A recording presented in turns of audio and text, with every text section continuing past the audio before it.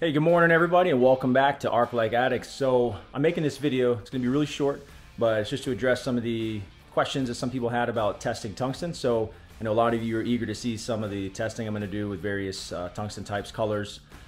So let's go ahead and look at what we're gonna do.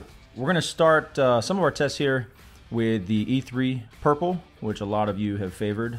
My personal favorite is the 2% Lanthanated, which is blue. This is fairly new. This is from CK Worldwide. To me, it's new. It's their LaYZr product, and I've used it for steels. Phenomenal, super strong, but I'll definitely do some tests on that.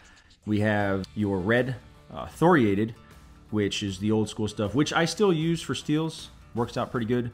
And then you have the pink. So I'm not too familiar with pink, so if you know anything more than I'm about to share right now, definitely share in the comments below.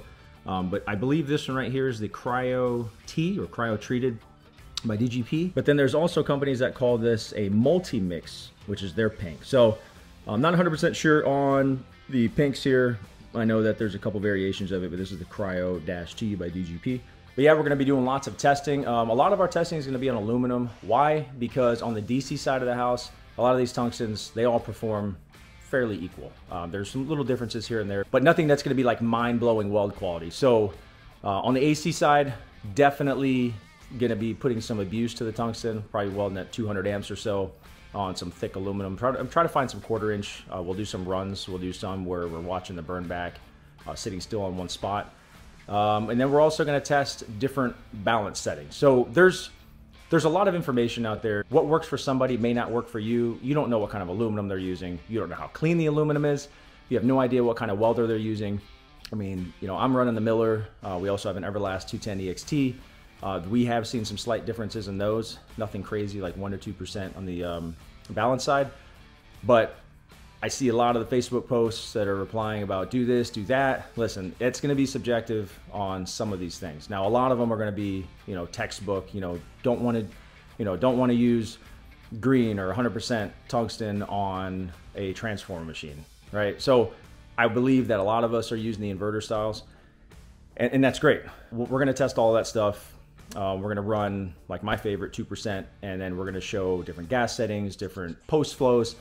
So for me, I don't really weld too much in the 200 plus amp range. A lot of my stuff is gonna be, 100 to 140 amps. I do have a water cooled torch, so that has definitely helped, thanks to the new adapter I got, which you could check out in the other video. But depending on how the tungsten reacts compared to what you're, that's really gonna dictate what tungsten you're gonna use. So you may have a job where you have some super clean aluminum, small job, and a 2% will work just fine. But then you have somebody else that's like, hey man, I did the same thing, but blue didn't work so well for me. I tried gray and it worked better. Or I tried the pink or the purple. So, those are things that it's really gonna be personal preference at the end of the day, because I have taken all of them and I've welded great with all of them. It just depends what you're welding and how much abuse you're about to put these things through.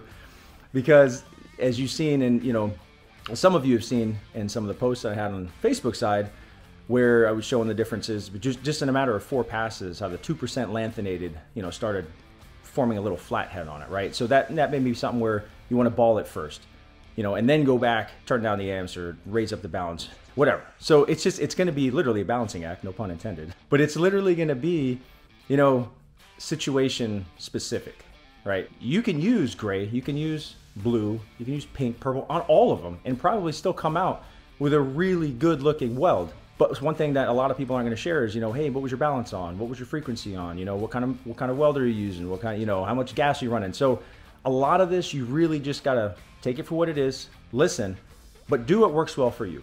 So I really hope you guys stay tuned for some of the tests we're going to be doing. Like I said, everything's going to be very specific, not catered to how I weld or how anybody is. It's literally just going to be, hey, we're running this test. Here's the parameters. Boom. There's the outcome. Take pictures of it. We'll post it. We'll share it. And you guys can talk about it in the comments. So stay tuned for that. But again, don't forget to hit like and subscribe to our videos to stay tuned to all the future tests we'll do. Take care.